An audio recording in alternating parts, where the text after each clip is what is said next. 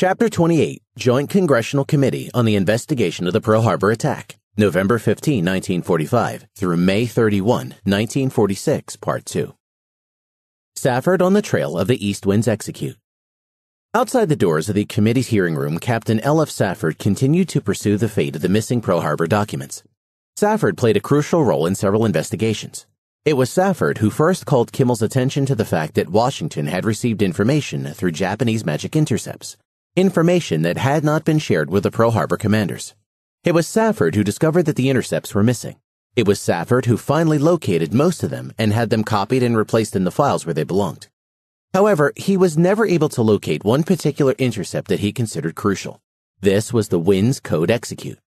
With the coded weather words East Wind Rain, announcing that the United States would be involved in Japan's intended aggression from the very beginning. Safford described to the Congressional Committee in considerable detail the procedure which had been followed to prevent knowledge of magic, and especially of the Winds Code Execute, from becoming known. A copy of this Winds Execute message should have been in the files of Safford's division, in the locked safe of then-Commander, now Captain Kramer. The personal or immediate custodian was Lieutenant Commander Harrison, U.S. Naval Reserve. Safford explained that the only people who had access to Captain Kramer's safe were those on duty under Captain Kramer. Everything was normally cleared through Commander Harrison. There were not more than 10 people at the most, translators and the yeoman on duty in Kramer's section, the head of the section Safford, or the officer who relieved Safford. Or it is possible that the Director of Naval Intelligence might have called for files at any time. Any higher authority would have been given the files without question if he had requested it. Safford states, "To the best of my knowledge, the combination to the safe was held by Kramer and Harrison alone. There was a copy of the combination in a sealed envelope in my safe.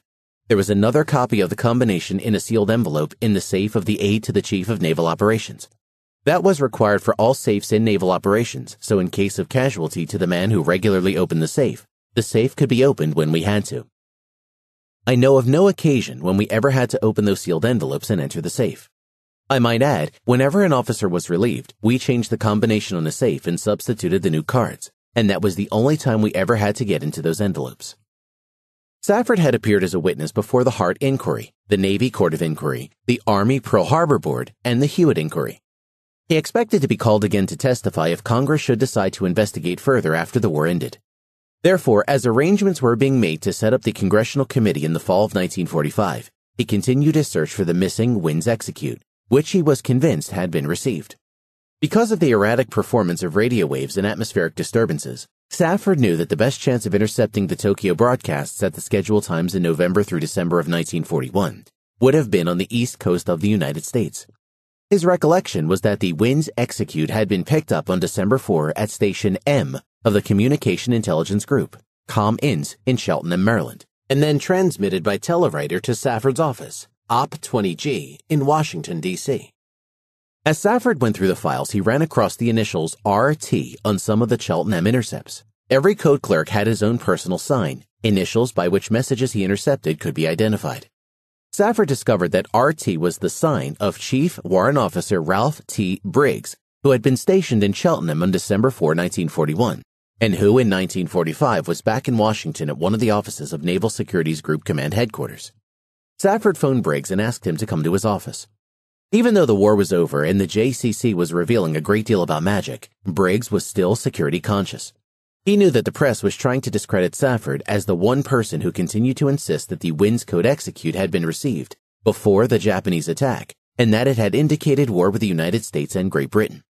None of the persons who, Safford claimed, had seen the message on December 4 or 5 had come forward to support his position. Because of security considerations, Briggs was reluctant to talk. However, when Safford showed him some of the information he had found, Briggs began to feel that this man knew what he was talking about. He realized Safford desperately needed support. Briggs wanted to help. The two men met several times. Briggs told Safford he had picked up the Winds Code Execute in Morse code. Safford asked Briggs if he would be willing to testify before the JCC. "Yes," he replied, "I'd be glad to." Sometime after that meeting, Captain John S. Harper, the commanding officer of the Naval Security Station to which Briggs was then assigned, summoned Briggs to his office. Briggs described Captain Harper later as very much chain of command oriented, strictly a line officer. He wanted strict decorum, regulation uniforms at all times, none of this running around in public with hats off as men did in the Army and Air Force. He was a gung-ho officer in all respects. Harper confronted Briggs. "I understand that you've been seeing Captain Safford." "That's right." "On what authority?" Harper asked. "I'm the commanding officer of the station, yet I had no knowledge of that meeting. Why didn't you inform me?" "Why, I didn't know you needed to know, Captain." Harper continued, "It is my understanding that he had asked you to testify." "Yes, that's right." "Well, for your information," Harper said, "you are not to testify. I can't give you the reasons at this time, but someday you'll understand why. I know you must be interested in helping Captain Safford, but at this point in time, too much damage has already been done. Much too much has been revealed. I want you to understand that you are not to testify, and that's it. I don't want you to meet with Captain Safford anymore. Do you understand?" Briggs was shocked, shaken up, but he obeyed Harper's orders. He felt he had to. He assumed Safford must have contacted somebody on the committee, suggested Briggs as a potential witness, and told where he could be located. When Briggs got back to his office, he phoned Safford. At first, Safford greeted his announcement with stunned silence. Then he said, "Well, I'm sorry to hear that." However, Briggs had supplied Safford with the confirmation he had been seeking for so long. The Japanese had actually implemented before the attack the false weather report, east wind rain, indicating trouble of some sort, possibly war with the United States as well as England. But Safford realized that he wouldn't be able to use Briggs's name. When the committee reconvened on January 14, 1946, there was still several important witnesses to be heard, notably Short and Kimmel, Safford, and the Army and Navy couriers Kramer and Bratton respectively. Admiral Husband E. Kimmel, upon appointment as Sink Sea Begins, readying fleet for war. Kimmel was the lead-off witness after the new legal staff took over. He began by reading a prepared statement to the committee. He said he realized the fleet was vulnerable at Pearl Harbor, but he had accepted the decision as an historical fact. The fleet was not then ready for war, so Kimmel said he set out through an intensive training program to make it ready. As noted, there were shortages in Hawaii of planes, especially for reconnaissance and long-range attack. Shortage also of plane crews and anti-aircraft guns. Kimmel visited Washington in June 1941 and discussed the matter with Stark. He also had some conversation on the subject with the president, who was fully cognizant of the problem. By that time, the fleet had substantially weakened by the shift to the Atlantic of a large contingent of ships, about 1/4 of the fleet. Kimmel told the committee he felt that a strong Pacific fleet was a real deterrent to Japan, but that a weaker fleet might be an invitation to attack. According to his statement, Kimmel had argued vehemently against still further transfers, and in that he had prevailed. Kimmel's dilemma, given the situation, had been to decide how best to employ the fleet's limited ships, planes, anti-aircraft guns, ammunition, other equipment and supplies, as well as his men, so as to fulfill his several responsibilities. Under questioning by the committee's legal staff, Kimmel again reviewed the situation that faced him as commander of the Pacific Fleet. Not only the shortages of men and supplies, but also the conflicting and confusing intelligence he had received, the need to develop a trained force of fighting men, and the difficulty of reconciling Washington's recommendation for still further reductions in fleet strength with his instruction to prepare for offensive action, as called for under the War Plan WPL 46. Kimmel said he had written C.N.O. Stark and Chief of the Bureau of Navigation Nimitz again and again of the dangerous conditions created by the shortage of qualified aviators and the continued detachment of qualified officers and enlisted men, needed if the fleet were to reach the highest state of efficiency demanded by a campaign. He could not spare any considerable number of qualified officers from the fleet without assuming an enormous risk. Every action has its cost, of course. The transfer of ships to the Atlantic in mid-1941 reduced the strength of the Pacific Fleet. Passing 26 B-17s, the planes most suitable for reconnaissance, through Hawaii on their way to the Philippines, outfitting them with crews, guns, and ammunition, did not improve Pearl Harbor's reconnaissance capabilities. At times, it even reduced them, as Short testified later. Hawaii had had to relinquish some of its own B-17s for the benefit of the Philippines. Nimitz had warned Kimmel, March 3, 1941, that the enactment of Lend-Lease would make the supply situation still worse. It would bring about an enormous, almost astronomical demand for ordnance supplies for the British Navy and Allies. As a matter of fact, 1,900 planes were sent abroad from February 1 to December 1, 1941, about 1,750 of them going to the British, and 1,900 anti-aircraft guns were distributed under Lend-Lease, some 1,500 of them going to the British. That meant 1,900 fewer planes and 1,900 fewer anti-aircraft guns available to improve Pearl Harbor's defenses. Kimmel's dearth of information. Kimmel may have found it difficult to obtain clear instructions and to procure the men and material needed to build the fleet to fighting strength, but probably his chief complaint was lack of information. In his dual capacity as the Commander-in-Chief of the United States Fleet and the Commander-in-Chief of the Pacific Fleet, he said he felt he was entitled to every scrap of information they had in Washington. It needed not have been supplied in full, he said. It could have been sent in summarized form. But he felt he was entitled to all the essential information from which had to do with the Pacific situation. According to Kimmel, he had received during July 1941 at least 7 dispatches quoting intercepted Japanese messages. As a matter of fact, he had been given the impression that they were sending him all the important information available. Yet little or none of the information gleaned from later intercepts was furnished Kimmel. Kimmel had tried to impress on the Navy Department that what he needed out there was information upon which to base my actions. He had recognized the vulnerability of the fleet largely due to the fact that we had only one base, at Pearl Harbor, and to the limitations of fuel and other things. Further, he had hoped and believed that the information would come in time to at least alleviate the situation. Having pointed out the problem, he said, he accepted the risks. Later, when questioning Kimmel, Representative Gerhardt agreed that rather than being a deterrent, keeping the fleet at Pearl Harbor had actually proved to be a direct invitation to the Japanese government to come there and put our fleet out of commission. If it had been stationed on the West Coast, as Richardson had recommended, the added distance would have made a Japanese attack more difficult. Moreover, the West Coast location, with a landmass on one side, would have simplified the task of reconnaissance. U.S. air patrols would have had to survey only a radius of 180 degrees, not 360 degrees as in Hawaii.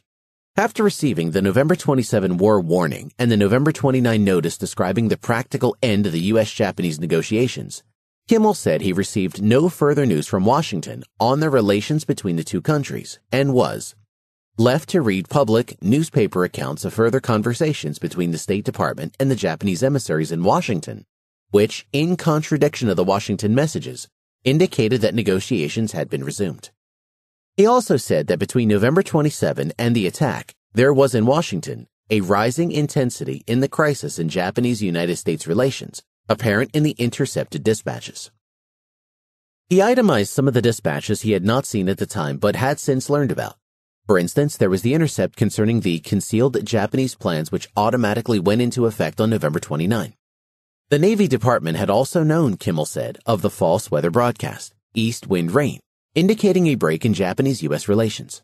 He cited several intercepts that had been picked up, decoded, and translated during this period, asking the Japanese consulate in Hawaii for information on the berthings of ships in Pearl Harbor. These intercepts, Kimmel said, were only some of the significant indications of crisis that had been available in Washington between November 27 and December 7.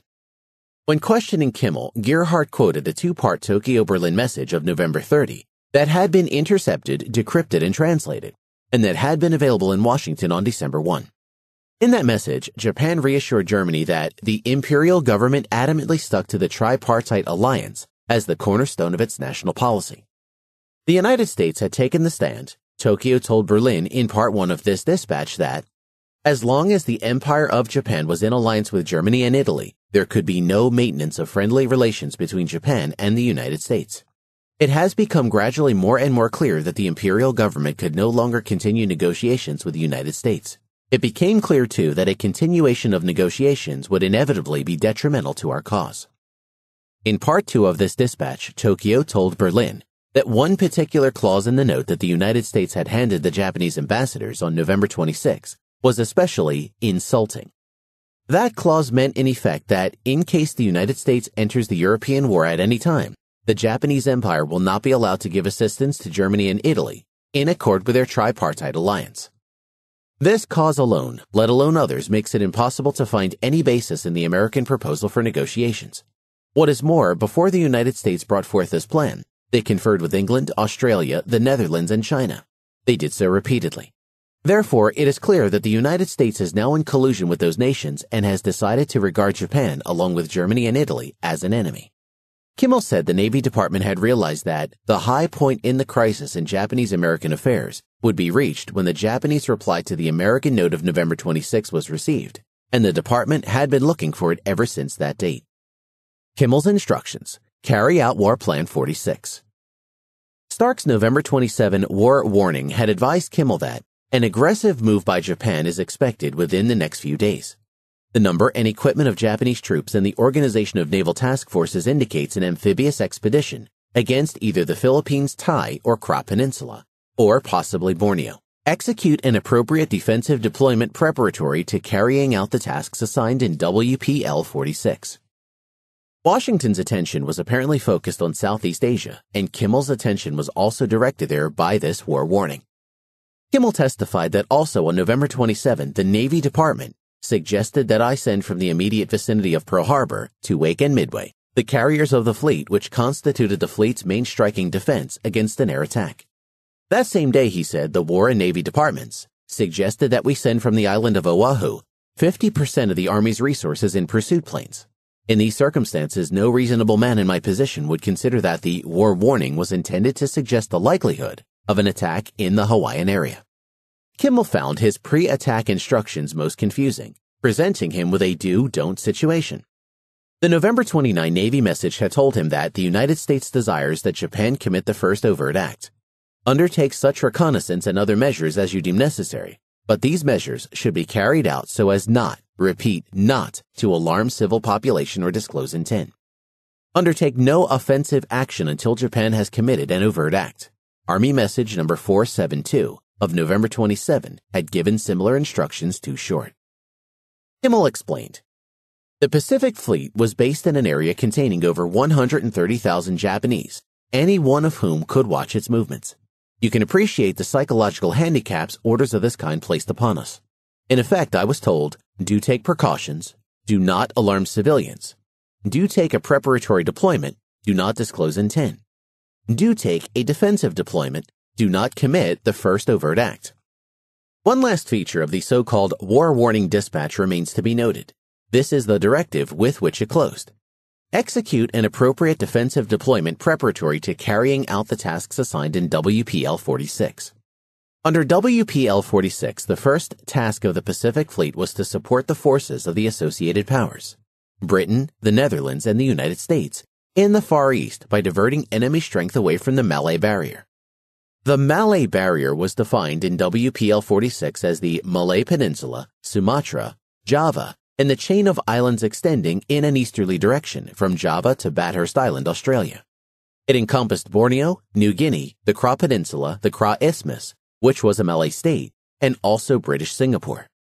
According to Kimmel, the Navy Department emphasized this instruction to divert enemy strength away from the Malay Barrier by repeating it on November 29. The dispatch of that date directed, be prepared to carry out the tasks assigned in WPL 46 so far as they apply to Japan in case hostilities occur. Thus, in two separate dispatches, I was ordered by the Navy Department to have the Pacific Fleet ready to move against the Marshalls upon the expected outbreak of war in the Far East. This was a determinative factor in the most difficult and vital decisions I had to make thereafter. There was not a hint in these two dispatches of any danger in the Hawaiian area. On the one hand, Kimmel had been instructed to undertake no offensive action until Japan has committed an overt act, that is, to sit and wait. And on the other hand, he had been ordered to continue preparing to go on the offensive against the Japanese in the Marshall Islands, as called for in the war plan. United States-British military agreement? In view of this country's policy of cooperating with the British, it was imperative that the field commanders be advised of any U.S. agreements or commitments that would involve them and the military forces under them. During the months preceding the attack, Kimmel had questioned Stark repeatedly as to what the United States would do and what Kimmel's responsibilities as Commander-in-Chief of the Pacific Fleet would be if the Japanese attacked the British and Dutch in Southeast Asia without striking U.S. territory. To help him make his own judgments, he pressed Stark to keep him posted as to diplomatic and military affairs affecting the situation. On May 26, 1941, Kimmel wrote Stark, full and authoritative knowledge of current policies and objectives, even though necessarily late at times, would enable the Commander-in-Chief Pacific Fleet to modify, adapt, or even reorient his possible courses of action to conform to current concepts. He asked that he be immediately informed of all important developments as they occur and by the quickest, secure means available. During the summer of 1941, after Germany, Britain's enemy, had attacked the USSR, which then became Britain's new ally, the concern became whether or not Japan, Germany's ally under the tripartite alliance, might attack Russia's maritime provinces on the Asiatic coast west of Japan, just north of Korea. Kimmel continued to press Stark for information. On July 26, Kimmel asked specifically about the U.S. attitude toward Russian participation in the war. What role, if any, would the Pacific Fleet have to play between the U.S. and Russia if and when we become active participants? Number 1. Will England declare war on Japan if Japanese attack maritime provinces? Number 2. If answer to number 1 is in the affirmative, will we actively assist as tentatively provided in case of attack on NEI, Netherlands East Indies, or British Singapore? Number 3. If answer to number 2 is in the affirmative, are plans being prepared for joint action, mutual support, etc.? In October, Kimmel learned from a traveler who had visited Singapore, Manila, Java, Dutch East Indies, Australia, and New Zealand that if Japan attacks Russia, the British Empire will declare war on Japan. The Dutch East Indies would follow Great Britain. On October 29, Kimmel asked Stark if they do embark on such an adventure and Britain and the Dutch East Indies declare war on Japan, what will we do? On November 7, Stark wrote Kimmel, "Things seem to be moving steadily toward a crisis in the Pacific. Just when it will break, no one can tell." Stark's principal reaction was that it continually gets worser and worser. A month may see, literally, most anything. On November 14, Stark sent Kimmel a copy of the November 5 memorandum he and Marshall had sent the president. In that memorandum, Stark and Marshall had written, "The only current plans for war against Japan in the Far East are to conduct defensive war in cooperation with the British and Dutch for the defense of the Philippines and the British and Dutch East Indies. War between the United States and Japan should be avoided while building up defensive forces in the Far East until such time as Japan attacks or directly threatens territories whose security to the United States is of very great importance." The closest thing to a reply that Kimmel received to his several requests for information as to how the United States would respond if the British and Dutch were attacked was Stark's postscript to a November 25, 1941 letter. Neither FDR nor Hull would be surprised over a Japanese surprise attack. From many angles, an attack on the Philippines would be the most embarrassing thing that could happen to us. Some think such an attack likely, Stark said, but he did not give it the weight others did. He generally held that it was not time for the Japanese to proceed against Russia. Rather, he looked for an advance into Thailand, Indochina, Burma Road area as the most likely. He said he wouldn't go into the pros and cons of what the United States may do. "I will be damned if I know. I wish I did. The only thing I do know is that we may do almost anything, and that's the only thing I know to be prepared for. Or we may do nothing. I think it is more likely to be anything." Later, when Gerhardt questioned Kimmel, he supported Kimmel's reasoning that Washington expected the Japanese to move against the Philippines and or Southeast Asia, thousands of miles west of Hawaii. Gerhardt considered this consistent with a jurisprudential interpretation, ejus dem generis rule, namely that a general statement followed by a specific limitation always limits the interpretation in the courts to the things of the same character of the specific things mentioned. In other words, the general statement in the November 27 war warning to the effect that an aggressive move by Japan is expected within the next few days was limited by the specific statement that followed indicating an amphibious expedition against either the Philippines, Thai or Kra Peninsula, or possibly Borneo. Kimmel had been told little or nothing in relation to U.S.-British military agreements and Japanese threat in Southeast Pacific. The U.S. Pacific Fleet's task under the war plan was to support the forces of the associated powers, i.e. the United States, the British Commonwealth, and their allies, in the Far East by diverting enemy strength away from the Malay Barrier, the imaginary line connecting the Malay Peninsula via Sumatra, Java, and the various islands to the east extending to Bathurst Island, just off the north-central coast of Australia. When Ferguson's turn came to question Kimmel, the senator devoted most of the time to trying to find out whether information available in Washington had been relayed to him, what the United States' interest in the Malay Barrier was, and what commitments, if any, the United States may have made to the British and Dutch. When Ferguson questioned Kimmel, he summarized Turner's earlier JCC testimony on the situation in the Western Pacific. Turner, Navy war plans, had said that he believed that we would be attacked, definitely, In the Philippines, and if we were attacked in the Philippines, I knew it would be war. I thought it would be war if we were not attacked. I thought it would be war if they attacked the British and the Dutch, but there would have been some delays possibly. Ferguson said, in other words, if they, the Japanese, attacked the British and the Dutch alone, you thought it meant war, and you made a distinction that if they attacked the Dutch, the British and the Americans at the Philippines, it did mean war. Turner had agreed with Ferguson's summary. Ferguson states, were you aware that Admiral Turner had informed the Japanese ambassador, July 23 or 24, that the United States would not tolerate, in view of its policy of aiding Britain and its interpretation of self-defense, a Japanese threat to the Malay Barrier? Kimmel replies, I did not know that he had made any such statements. Ferguson replies, now, if you would have had that information in relation to Admiral Turner's conversation, never disputed as far as Turner was concerned, and he was never called on the carpet, or it was never taken up with him that he was wrong. If you had known of that, would you then have known the policy of America in case of an attack upon the Malay Barrier? Kimmel replies, it would have been most helpful to me, and if I had known all the circumstances and the fact that that was the policy of the government, yes, it would have helped immensely. Ferguson replies, well, were you ever told that Admiral Stark was called to the White House by the President on July 24, and that then he heard a statement by the President to Japan to the effect that if Japan attempted to get Dutch oil by force, the British and Dutch would fight, and there would then result a most serious situation between the United States and Japan?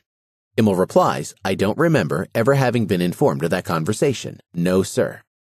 Ferguson states, well, were you advised that responsible leadership was intercepting secret Japanese messages, wherein the Japanese ambassador was advising his government that it must expect armed opposition from Great Britain and the United States should Japan move against the Malay Barrier?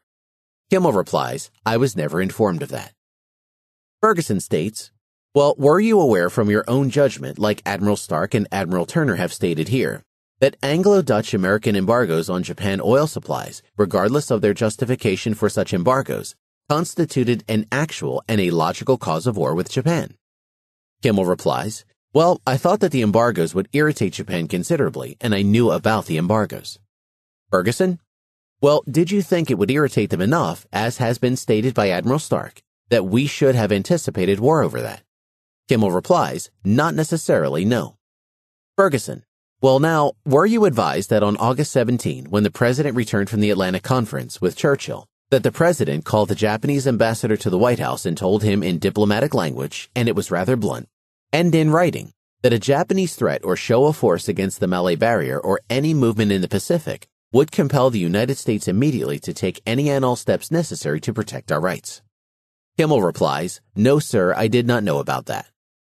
Ferguson, now did that task, diverting enemy strength away from the Malay Barrier as prescribed in the U.S. war plan, depend upon your first knowing that America was in the war by virtue of an attack or declaration of war?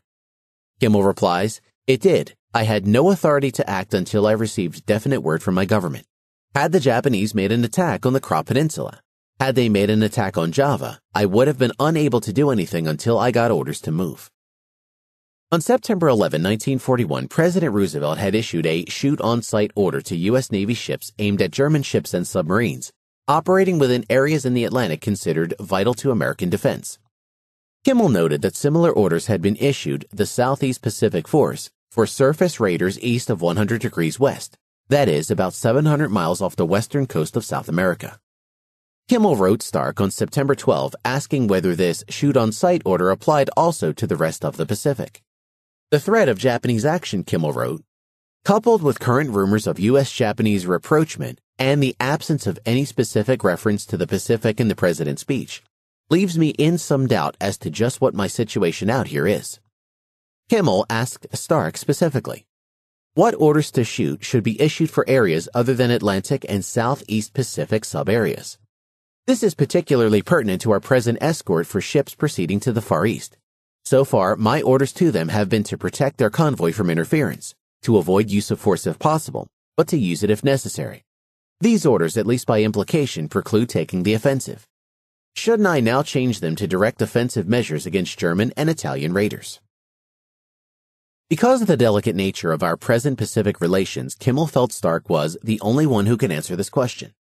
Kimmel had also asked, what to do about submarine contacts off Pearl Harbor and the vicinity.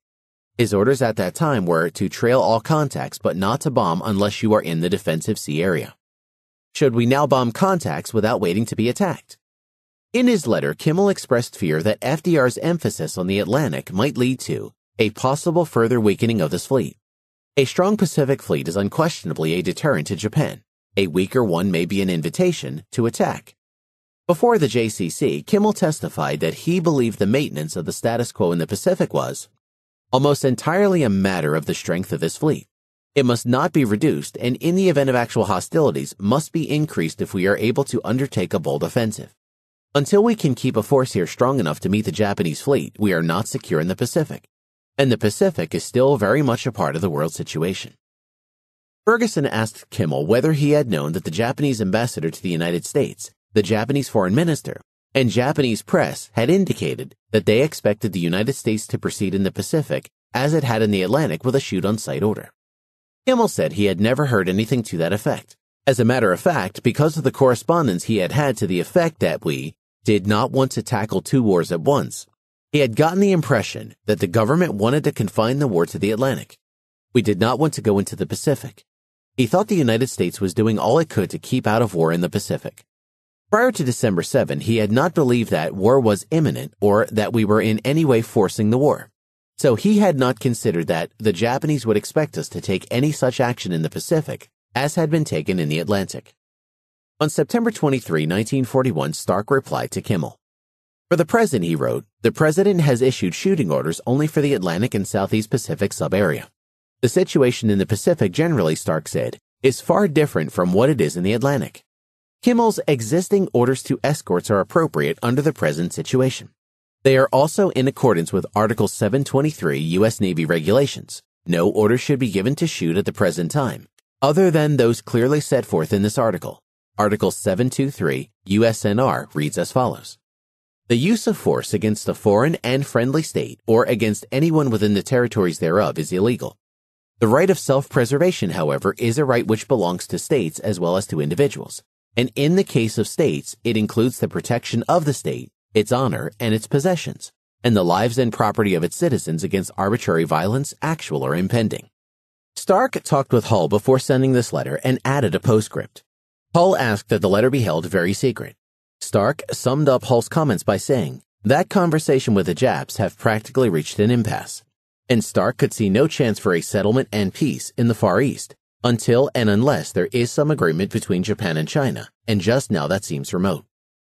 By this time, the Japanese were rapidly completing withdrawal from world shipping routes. The United States also issued orders to ships to avoid areas where they might encounter Japanese ships. On October 16, 1941, all U.S. merchant ships, and on October 17, 1941, all U.S. flag shipping, were directed to keep to the southward through the Torres Straits between the northern coast of Australia and the southern shores of the island of New Guinea, and to keep well clear of Orange, Japanese mandates taking maximum advantage of Dutch and Australian patrolled areas.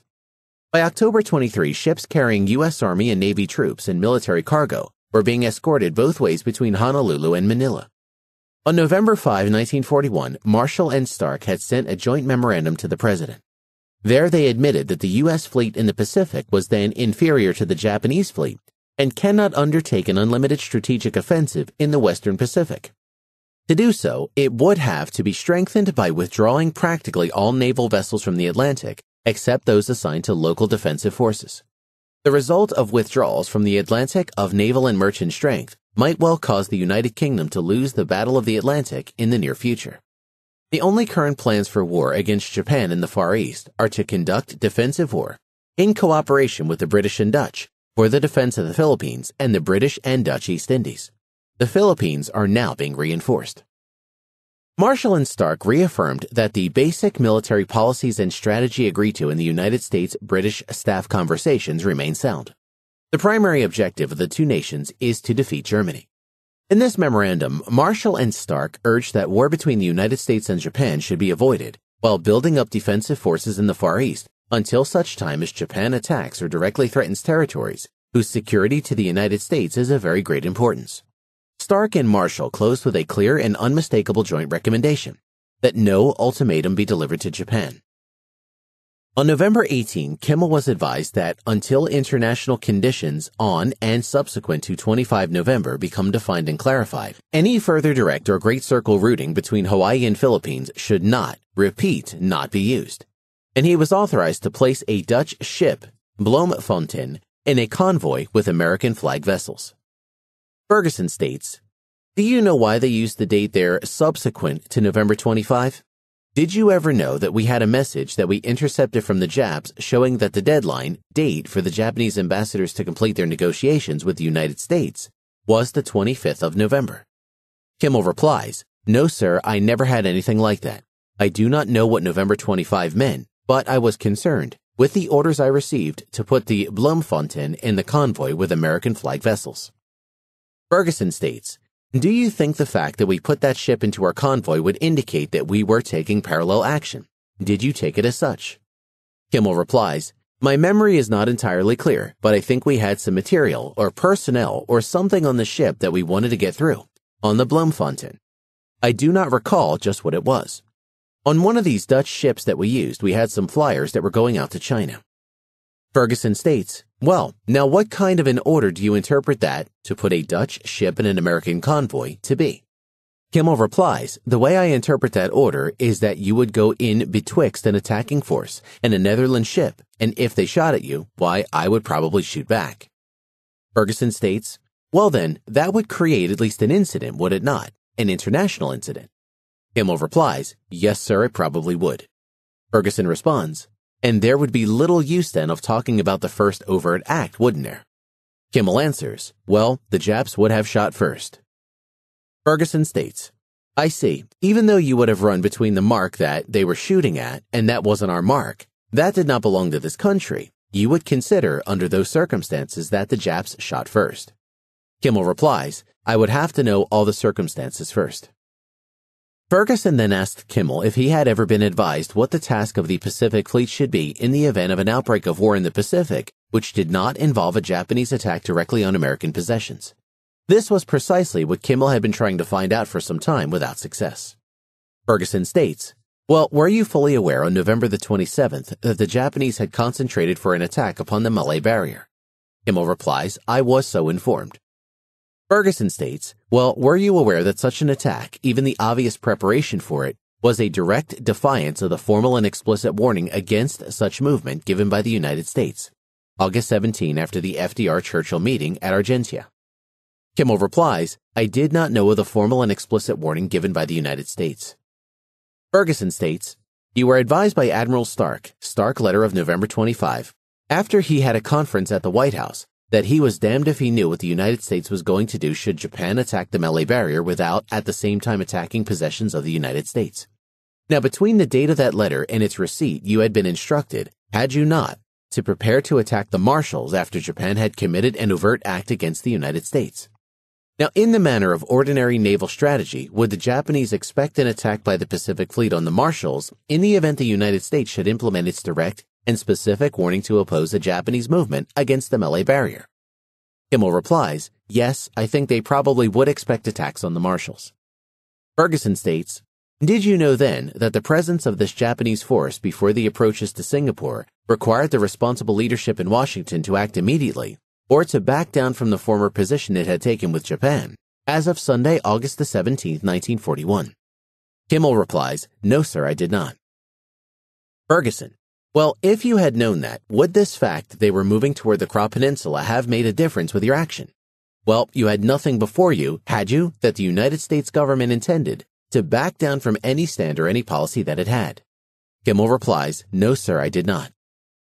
Ferguson, "Well then, if the policy was such that we should have anticipated that if they attacked the Kra Peninsula it would mean war with America, should we not have then at the same time anticipated a co-attack on America?" Kimmel replies, "That would appear to be reasonable. Yes, sir." Ferguson, "Well, do you know why no one seems to have anticipated that if they attacked the Kra Peninsula, they would not also attack America at the same time?" Kimmel replies, "No, sir, I do not." Ferguson, "Well, at any time after November the 25th, 1941, did the Chief of Naval Operations, that is, Admiral Stark, advise you that instead of being damned if he knew what the United States was going to do in the event that Japan attacked the Malay Barrier after bypassing American positions, he did know what the United States was going to do. You see, he wrote you that letter on the 25th. Kimmel states, if he had informed me that he knew what the United States was going to do and what they were going to do, it would have been of great assistance to me. Ferguson, did you know that the President, by direct order, OPNAV message December 2, 7 p.m. Washington time, to SINCAF, HART, SIN-C, Asiatic Fleet, Philippines, had ordered 3 ships to go into the Gulf of Siam or off the coast of China to watch for this Japanese convoy movement into the Kra Peninsula? Kimmel replies, no sir, I did not. Kimmel said he had known that the commander-in-chief of the Asiatic Fleet had been ordered to send some planes over to scout, but he had not known about the ships. However, Kimmel thought that was a perfectly natural thing to do if we wanted to know what the Japanese were doing, whether they would come to the Philippines or not. Ferguson pointed out that the stations the 3 small vessels were to assume, as specified in the message, were located well to the west of the Philippines, almost directly in the projected paths of the southbound Japanese convoys sighted by our overflights. According to the message, they were to observe and report by radio Japanese movements in West China Sea and Gulf of Siam. How would this tell us, Ferguson wanted to know, whether or not the Japanese were coming to the Philippines? Ferguson pointed out also that the message specified that these 3 small ships were to comply with minimum requirements to establish identity as U.S. men of war. The President had even given exact instructions what that meant. Command by a naval officer and to mount a small gun and 1 machine gun would suffice. Ferguson says, now, if you had known of this message of the President from OPNAV to SINCAF, would that have indicated to you an answer to that question as to what we were going to do in case of an attack upon the Malay Peninsula? Kimmel replied, it would have been useful information. It would have still been short of any authoritative statement of what our intentions were. After receiving on December 3 Stark's November 25th letter concerning the possibility of a Japanese surprise attack on the Philippines, or what was more likely a Japanese advance against the Thailand-Indochina-Burma Road area, Kimmel had certainly not visualized U.S. naval actions in the Pacific like that in the Atlantic. However, in his testimony, Kimmel had to admit that, judging from the intercepts Ferguson was showing him, that Japan might well have expected the United States to follow its Atlantic strategy if the Japanese got into a war with England. Ferguson called Kimmel's attention to a State Department Far Eastern Affairs Division document of December 4, 1941, which told of the British attempt to make arrangements with the Japanese government to withdraw or exchange British and Japanese officials and nationals in the territory of the other in the event of British-Japanese hostilities. One sentence in this document concerned whether the United States should not also, while we are not at war with Japan, try to make a similar agreement with the Japanese. Ferguson, reading, such attempt might, at this time, be advisable also in that it would be definite indication to the Japanese government of the firmness of the American position in the present crisis, and would be one means of impressing upon the Japanese government the seriousness with which we view the present situation. Ferguson states, now, that being true, the co-action there would indicate to the Japanese government that we were acting with Britain. Shouldn't we have anticipated that if they attacked one, they would attack both? Kimmel replies, I think that is reasonable. Yes, sir. Ferguson states, all right, now we go to the end of the document, and it is signed by MMH, who I understand is Maxwell M. Hamilton, Chief, Division of Far Eastern Affairs. And they are speaking now about getting American nationals out of Japanese territory in China before the declaration of war, before the shooting starts, and I will read. As the making of such an approach would be interpreted by the American public as a definite indication that this government expects war between Japan and the United States, the Secretary may wish to speak to the President in regard to the advisability of this government's making such an approach at this time. Ferguson continuing. Now, that is dated on December the 4th, 1941. Now, from all you have learned wherein the messages were intercepted and what was known in Washington, have you any doubt that war was imminent and that we knew we were going to war? Kimmel replies, I have no doubt, sir. Ferguson states, well then, did you get this message, indicating that we did not want the American public to know that we were going to war? Kimmel replies, I received no such message, no sir. Ferguson states, well, you were told you were to do nothing that would arouse the population of Hawaii to indicate that we were going to war. Kimmel replies, that was contained in messages which came to me, yes sir. Ferguson states, now, would it be correct to say that your first and your chief objective in the event of an American-Japanese war was an attack upon the Marshall Islands to divert the Japanese from the Malayan Barrier, which comprised vital possessions of the Dutch and the British, who would be our allies? Kimmel replies, yes, sir. That was if and when we got into the war. Ferguson states, well now, would the attack on the Marshalls accomplish the chief purpose of the American war plan that you then had, if that attack occurred after Singapore had fallen to the Japanese? Kimmel replies, that would have been a little late. Ferguson says, that would have also been late after the Japanese had gone into Borneo and Java, would it not? Kimmel, yes, sir. Ferguson, well now, was the Marshall operation and its value contingent upon it being undertaken before the Japanese had breached the Malay Barrier? Kimmel states, well, certainly before they had had a chance to take those land areas which comprised the Malay Barrier. It had to draw the forces away in time, before they had conquered that country and before they had gone down there really. Ferguson says, well now, is that why you were interested in the movement and why the United States was interested in the movement south? And did you also want to know what you were to do in case you were sure that they were going south? Kimmel replies, yes, sir. Ferguson states, and did you ever find that out prior to the attack on the 7th? Kimmel says, what I was to do? No, sir, not definitely.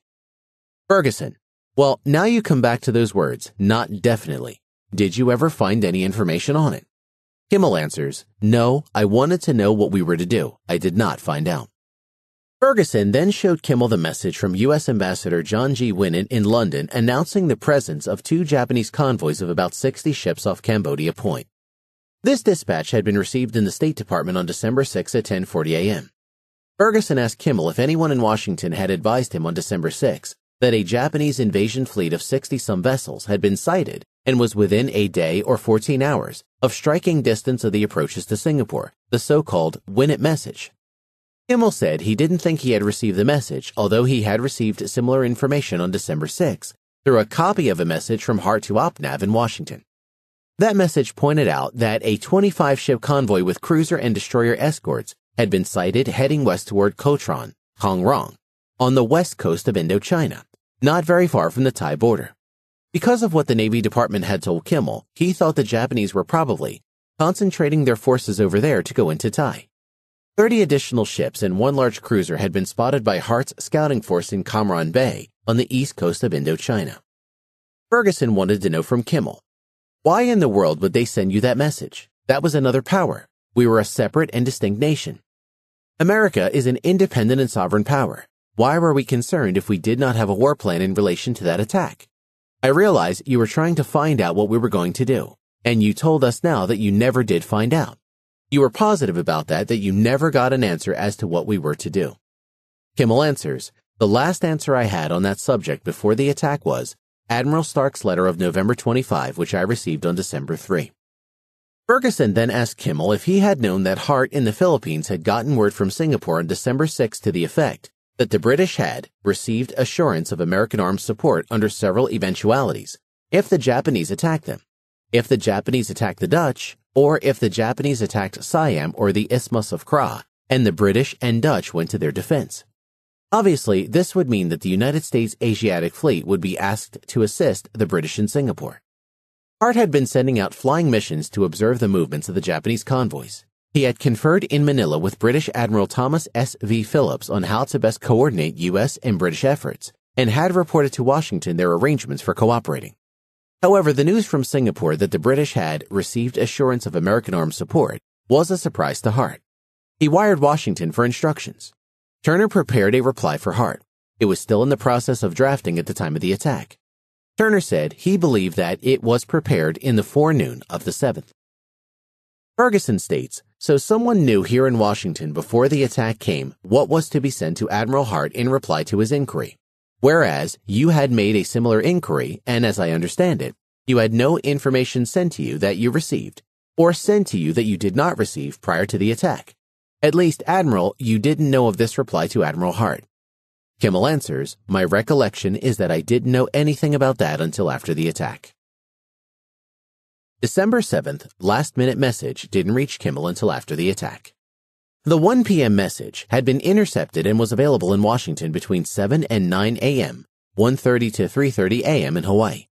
Yet it was not until almost noon that Marshall drafted and sent his last-minute message advising Kimmel and Short of the deadline. For security reasons, it was not transmitted by scrambler phone, the fastest means then available, lest it be intercepted by the Japanese. It did not reach Kimmel or Short until hours after the attack. Ferguson referred to this message when questioning Kimmel. Ferguson states, "How could the fact that General Marshall or Admiral Stark would have alerted you on Sunday morning, say between 7 and 9 Washington time, that the message was received? How could the intercepting of that message by the Japs have changed the situation?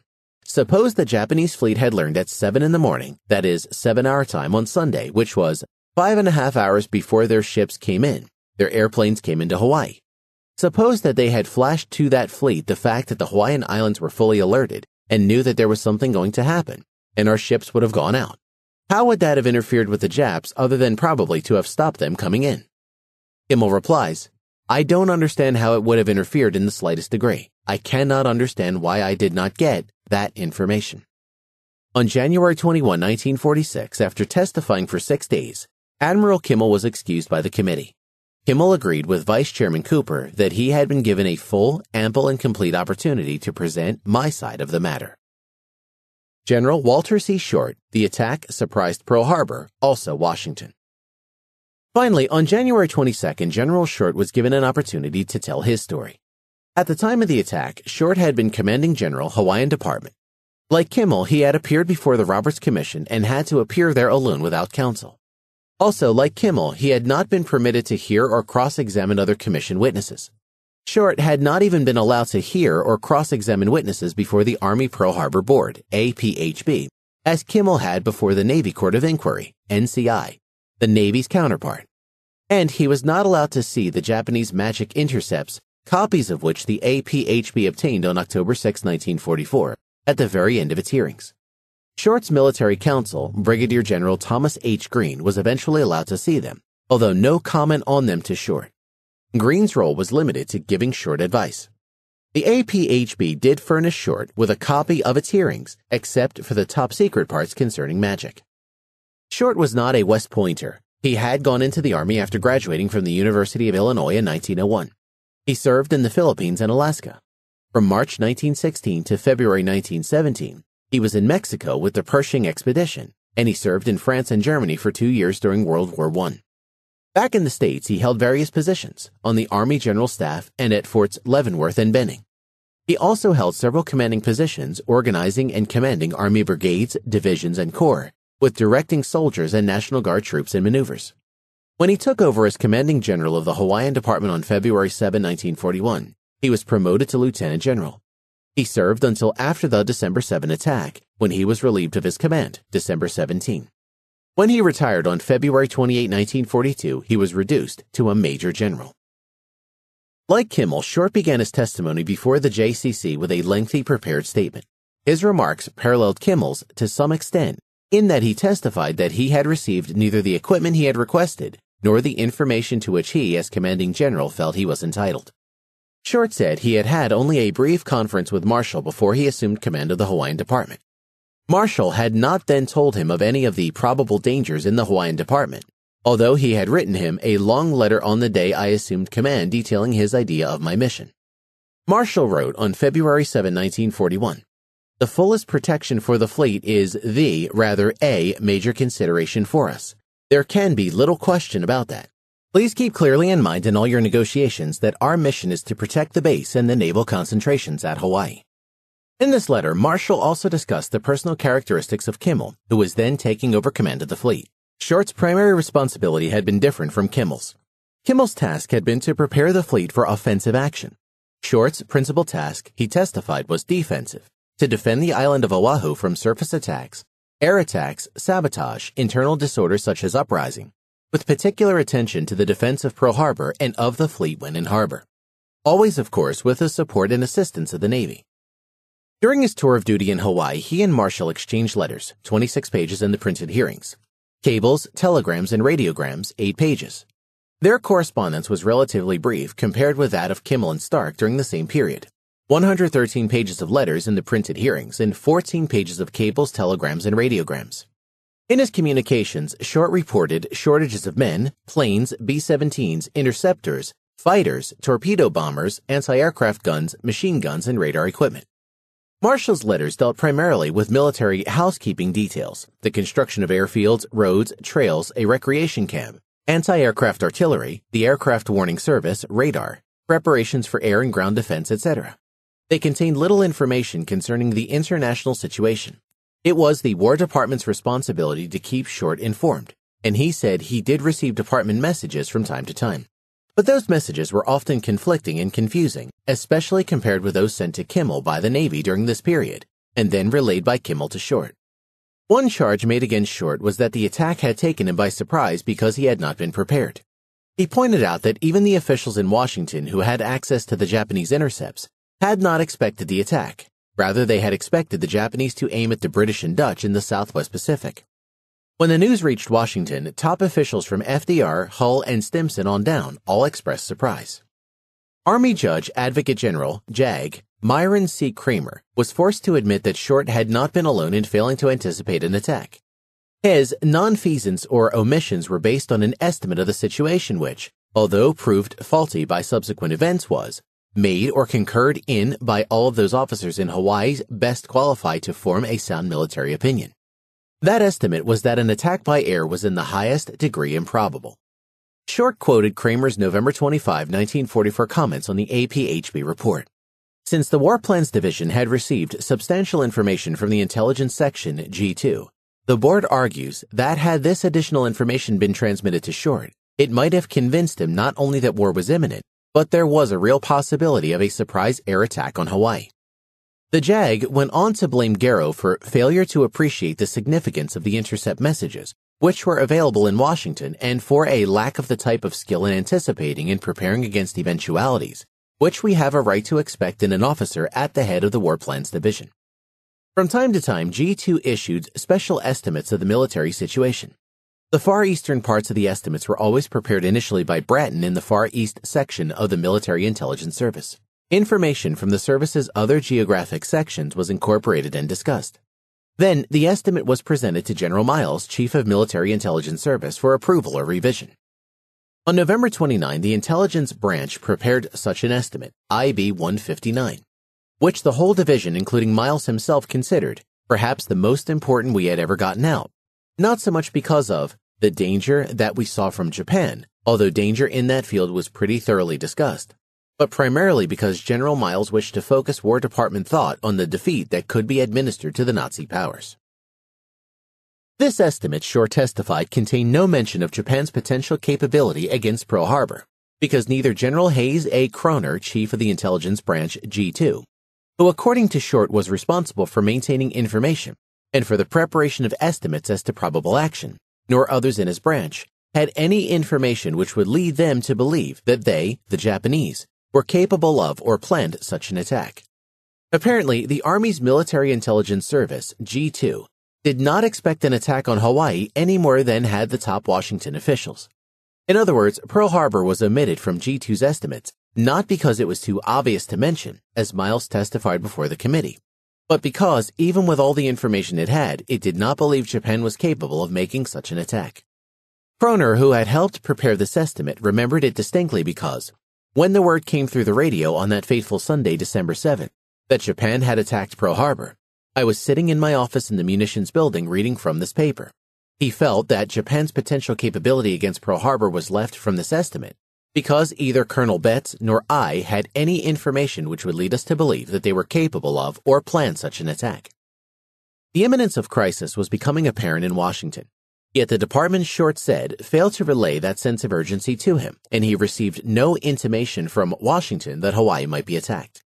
He explained that he had been led to think that the Japanese were not going to attack Hawaii, in that he had received no warning such as had been sent his predecessor in June 1940.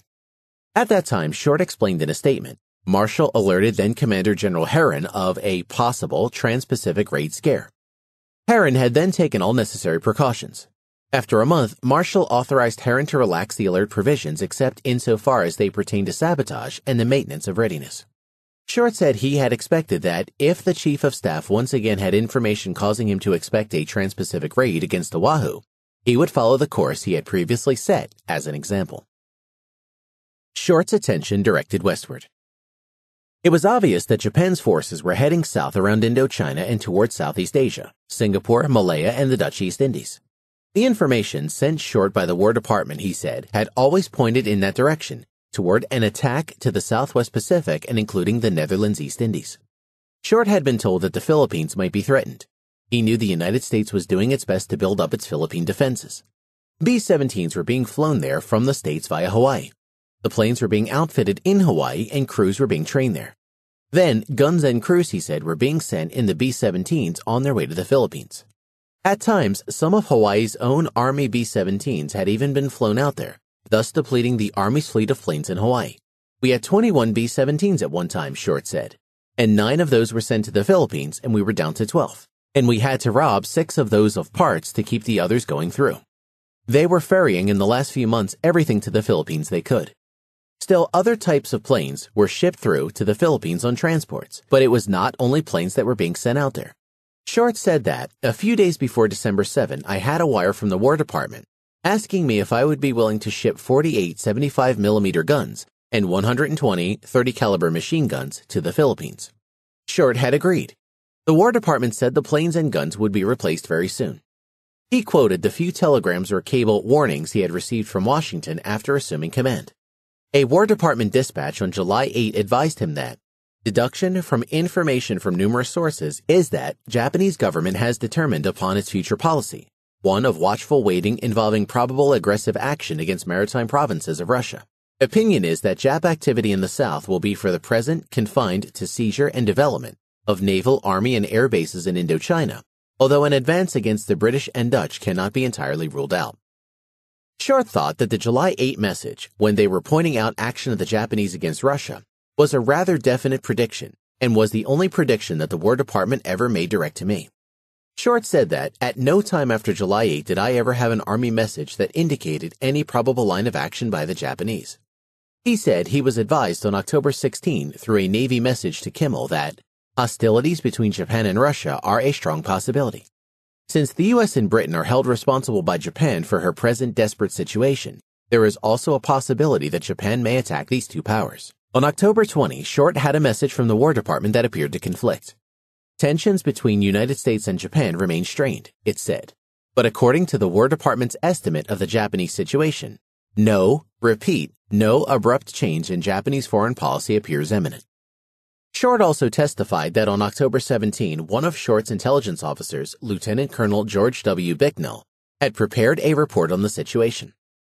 Following the principles of defeating one opponent at a time, he had written, "It is believed that Japan, if faced with certain British military resistance to her plans, will unhesitatingly attack the British and do so without a simultaneous attack on American possessions, because of no known binding agreement between the British and Americans for joint military action against Japan, and that the American public is not yet fully prepared to support such actions." However, Bicknell continued, "It must be evident to the Japanese that in case of such an attack on the British, they would most certainly have to fight the United States within a relatively short time." "What do you understand by binding agreement?" Ferguson asked. "To be binding," Short said, "it should be approved by the Congress." He thought Bicknell might have meant simply any agreement that had been made and approved by the President and not made public, something that the President expected to set forth in the Senate. Ferguson recalled that, "We weren't consulted on the question of the shooting orders in the Atlantic. Congress didn't say anything about that." Short said he knew that the Navy Basic War Plan, Rainbow No. 5, had been drawn up with the idea apparently that when it went into effect we would be allied with Britain and the Dutch. However, Short said he felt at that time that the American public would not have been willing to have an agreement ratified that we would go to war to defend the Netherlands East Indies or Singapore. On November 24, he said he received, through Kimmel, a Navy Department message stating that a surprise aggressive movement in any direction, including attack on Philippines or Guam, is a possibility. Then, on November 27, Short said he received War Department radiogram number 472, notifying him that negotiations with the Japanese appear to be terminated to all practical purposes. Japanese future action unpredictable, but hostile action possible at any moment. Short was told that if hostilities cannot, be avoided, the United States desires that Japan commit the first overt act. Short was to undertake such reconnaissance and other measures as you deem necessary, so as not, repeat, not, to alarm the civil population or disclose intent. In response, he alerted for sabotage and so notified Washington. Otherwise, he received no Army warning of likely Japanese action or message giving diplomatic or military background that would have enabled him to judge the situation in the Pacific for himself. Short not advised of available evidence of imminent crisis. Short said he was convinced that the War Department was aware of the fact that I did not have this information regarding the mounting U.S.-Japanese crisis and had already decided that I should not get this information. A definite decision had been made by the War Department that neither the Japanese intercepts nor the substance of them should be given to the commanding general in Hawaii. He quoted Miles's testimony before the committee. There were no steps taken to distribute these messages to that general. Short. This decision was in line with the general policy laid down by the Chief of Staff that these messages and the fact of the existence of these messages or our ability to decode them should be confined to the least possible number of persons. No distribution should be made outside of Washington. Not only was Short denied the intelligence derived from magic, but the information he did receive was confusing. Navy messages were habitually rather more aggressive than the Army, Short said. On October 16, Kimmel had a Navy Department message in which they said Japan would attack. On October 20, I had one from the War Department saying they didn't expect any attack. My message said nothing about a war warning, and Kimmel's did. Short thought the Navy messages were inclined to be more positive, possibly more alarming, in the context than the Army's. The War Department had sent Short no information concerning any U.S. military commitments arising out of the United States-British staff conversations and the joint Canada-United States defense plan, which might have led him to expect U.S. involvement in the Far East. If he had known that Singapore had been alerted and that the governor of the Netherlands East Indies had ordered comprehensive mobilization of his armed forces, Short testified, he would have realized that they considered war very imminent out there. It would have meant possible hostilities on Hawaii, but not necessarily an attack. He was asked about 2 December 3 Navy messages sent to Kimmel. One had announced that Japanese diplomatic and consular posts at Hong Kong, Singapore, Batavia, Manila, Washington, and London had been instructed to destroy codes, ciphers, and secret documents. The other reported that Tokyo had ordered London, Hong Kong, Singapore, and Manila each to destroy its purple machine. The Batavia machine, it said, had already been returned to Tokyo. Short denied having known about either message. Like Kimmel, Short did not expect a break in U.S.-Japanese relations as long as the representative of the two nations were still talking in Washington. Neither man knew, as Washington officials had learned from the intercepts, that the Japanese considered the negotiations de facto ruptured and that the Japanese ambassadors were only keeping up the pretense of negotiating. From what Kimmel and Short could glean from newspaper accounts, the negotiations were continuing supposedly in good faith. Short, again like Kimmel, had been led to believe that an attack on Pearl Harbor, although possible, was not probable. In view of Hawaii's large population of Japanese aliens, sabotage and subversion seemed much more likely than an attack from outside. He reiterated that messages from the War Department had led him to the view that the prime desire of the U.S. government was to avoid war and to not let any international incident happen in Hawaii that might bring on war. Short's task, as he interpreted number 472, was to guard against hostile action in the form of sabotage and subversion. Thus, Short had responded by reporting that he had alerted for sabotage. Several other messages from Washington at about the same time also advised him to guard against sabotage, reassuring him in his decision. Hearing nothing further from Washington during the 9 days between his November 7 sabotage alert report and the attack, he could only assume that his action had been appropriate. Short mentioned 2 messages in particular that had been available in Washington and that would have been more important than those that were sent to Pearl Harbor: the ships in harbor bombing plan intercepts and the December 7 1 p.m. message. He said that had that message been relayed immediately by scrambler phone, both he and Marshall had such phones, and it took only about 10 or 15 minutes to get a message through. It would have reached him 4 hours before instead of 7 hours after the attack. Short said Marshall's last-minute message concerning the 1 p.m. message was marked delay in deciphering due to not being marked priority in Washington. If this message had been sent by scrambler telephone, there would have been time to warm up the planes and put them in the air. The fact that the War Department sent this message by radio in code instead of telephoning it in the clear indicates that the War Department, even as late as 6:48 a.m. December 7th Honolulu time, did not consider an attack on Honolulu as likely enough to warrant drastic action to prepare the islands for the sneak attack. Short quoted the War Department's Field Service Manual on the importance of adequate and timely military intelligence to enable the commander to draw logical conclusions concerning enemy lines of action. Military intelligence is thus an essential factor in the estimate of the situation and in the conduct of subsequent operations. Asked if he was complaining because he had made an error and Washington hadn't corrected him, Short replied, "If you are not furnished information, you in all probability will make an erroneous estimate." Also, in the War Department's Field Service Regulations, the best information will be of no use if it arrives too late at the headquarters for which it is intended. Important and urgent information is sent by the most rapid means available to all headquarters affected, without regard to the usual military channels.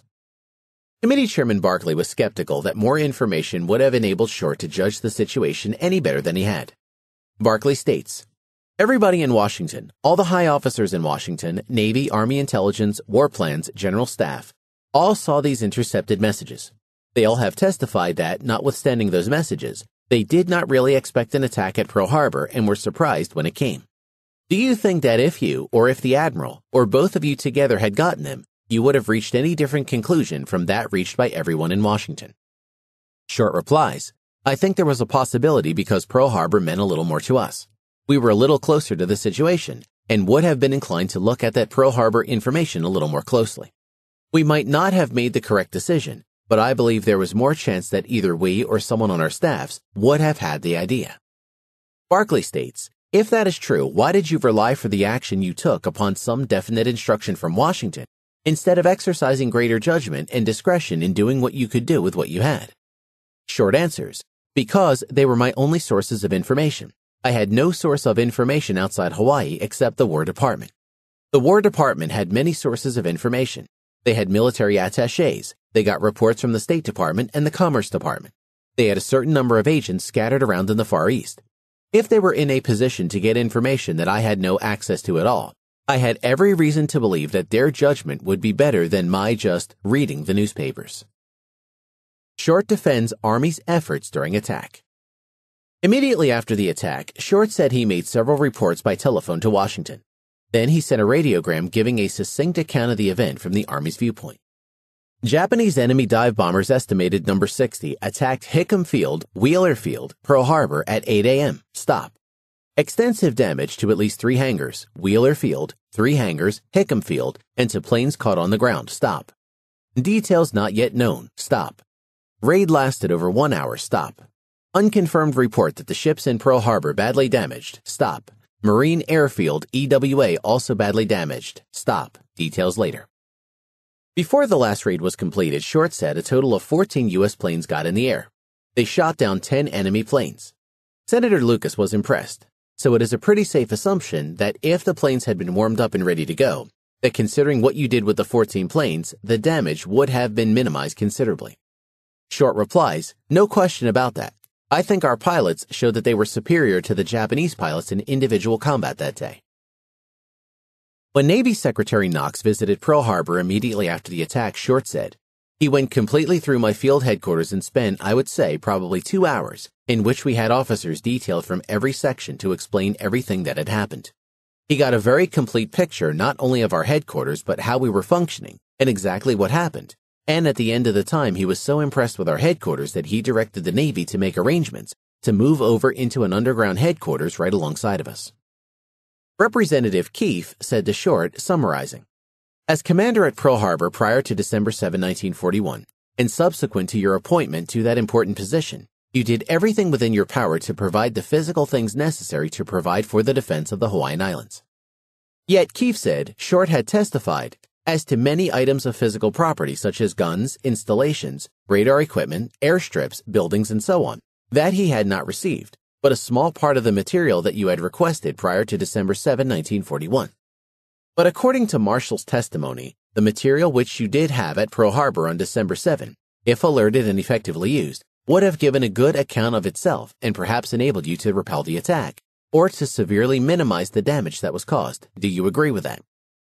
Short said he could have given a better account of himself if he had had more equipment. For example, the best anti-aircraft defense against slow-flying planes. The armaments that had done the most damage in the attack were 50 caliber machine guns. At the time of the attack, he had only 109, although the program at the time had called for 345. The number of 50 caliber machine guns in Hawaii had actually been increased by December 1, 1942, to 793, showing how many the War Department considered necessary. And keep in mind that that date is after the Japanese had been seriously defeated at Midway. Keefe pressed on. The fact of the matter is it not, that except for the possibility of getting a few more guns into action and possibly minimizing to a small extent the damage that was done, this attack would have come in by surprise, isn't that true? Short answers. With the information we had from Washington, it was bound to be a surprise. Short claims his retirement, handled by General Staff, made him a scapegoat. He defends himself against Roberts Commission charges. After the attack, Short had been relieved of his command. According to him, Marshall's testimony conveyed the idea that Short's retirement had been handled entirely by the Secretary of War, Stimson, and that he, Marshall, had nothing to do with it. In fact, he was not cognizant of what was being done. However, that apparently was not the case. The correspondence, Short said, did not agree with that. Ferguson quoted from Short's prepared statement to the effect that he did not feel he had been treated fairly or with justice by the War Department. In that statement, he said he thought he had been singled out as an example as the scapegoat for the disaster. Ferguson states, "I wish you would be specific and tell me whom you had in mind by saying the War Department." Short answers, "I had in mind the General Staff in particular headed by Marshall because they were primarily responsible for the policies pursued by the War Department. General Garrow, as head of the War Plans Division, had the direct responsibility for keeping me informed. General Miles, the head of G2, had a very direct responsibility." Ferguson says, "What about the Secretary of War?" Short answers, "I would not have expected him to be as fully aware of the significance of technical things. I would expect him to be fully aware of any policy." Ferguson asks, "Now, when you use the word scapegoat, will you give us the meaning that you want to convey to us in that word?" Short answers, "It seems to me that may be a slang expression, but it is a word in very common usage, and I mean just exactly what the common usage meant, that it was someone that they saddled the blame on to get it off of themselves. That is exactly what I want to convey." The same two basic accusations made against Kimmel by the Roberts Commission had also been made against Short: dereliction of duty and errors of judgment. Under date of April 20, 1942, the War Department formalized the Roberts Commission's accusation against Short into 11 specific charges, each of which was considered a violation of the 96th Article of War. When Ferguson questioned Short, he pleaded not guilty to each of the 11 charges. He explained that his actions in every case had been limited by equipment shortages and shaped by the limited information supplied him. He had done the best he could, he said, given the resources and information available. Number 1, failure to provide an adequate inshore aerial patrol. Not guilty, Short said. He did have an adequate patrol. The air people were satisfied and had full control. It was not designed for air defense. He was using all the equipment he had. Number 2, failure to provide adequate anti-aircraft defenses. Not guilty. We would have an adequate anti-aircraft defense if the War Department had given us the equipment and had given us the information which indicated imminent attack, or if they had replied to my sabotage alert report and indicated any desired modification. Number 3, failure to set up an interceptor radar command. Not guilty. We were training personnel as fast as we could to operate an effective interceptor command, and it was set up and operating as effectively as it could. Short told of considerable delay encountered not only in getting the needed equipment, but also in obtaining Department of Interior permission to erect the radar towers on National Park land. Number 4, failure to provide a proper aircraft warning service. Not guilty. We were training our personnel as fast as we could to set up an effective aircraft warning service. It was in operation. Number 5, failure to provide for the transmission of appropriate warnings to interested agencies. Not guilty. We were restricted by direct order from Marshall from transmitting the November 27 warning to any other than the minimum essential officers.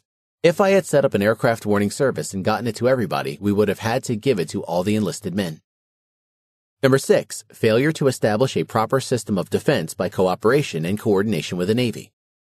Not guilty. We had full complete plans for defense by cooperation with the Navy, which had been approved by General Marshall and Admiral Stark. It would have been carried out 100% if they would have given us the information they had. Number 7, failure to issue adequate orders to his subordinates as to their duties in case of sudden attack. Not guilty. I could not tell subordinates to expect a sudden attack which neither I nor the War Department nor anyone else expected. Our information regarding impending hostile action was, by direction of the Chief of Staff, limited to the minimum essential officers. Our standard operating procedure of 5 November 1941 prescribed fully the duties of all personnel in event of any sudden attack. As to the civilians, we had a number of alerts and blackouts. We had definite training of the surgical teams and of the first aid people and of the ambulance corps. And I think that the civilian agencies that had to act not only knew, but they performed their duties extremely well on December 7. Number 8, failure to take adequate measures to protect the fleet and naval base at Pearl Harbor. Not guilty, I took every measure I thought necessary to protect the fleet and naval base against sabotage. I so reported to the War Department. Marshall testified that I was reasonable in assuming that I was doing exactly what he wanted, because otherwise he would have notified me that he wanted more measures taken. Number 9, failure to have his airplanes dispersed in anticipation of a hostile attack after having been warned of the danger thereof. Not guilty, I was never warned of any imminent danger of an air attack. The planes were therefore grouped for more adequate protection against hostile action in the form of sabotage. Number 10, failure to have his airplanes in a state of readiness for an attack. Not guilty. My aircraft were not in a state of readiness for a surprise attack, but were protected against sabotage as directed by the War Department in the sabotage alert messages of 27th of 28th November 1941, and as reported to the War Department by me. If they had been equipped with ammunition, grouped as they were, and a sabotage attack had been made, there would have been much more damage by exploding ammunition. Number 11, failure to provide for the protection of military personnel, their families, etc., and of civilian employees on various reservations. We made quite an elaborate plan for evacuating the families of civilians on the military reservation. We asked the War Department for money to establish a camp some 4 miles east of Schofield. I wrote a personal letter to the Chief of Staff and told him that we were asking for the money to establish these camps on the basis of recreation camps. But our real purpose was to get ready for a possible attack. He answered my letter and stated that guns were needed worse for other purposes. Thus, Short pled not guilty to number 11 also. As the committee wound up its questioning of Short, Barclay asked him if he wished to make any further statement. Short said, "As a matter of the interests of the country and as a loyal soldier, I maintained a steadfast silence for 4 years, and I bore the load of public censure during this time, and I would have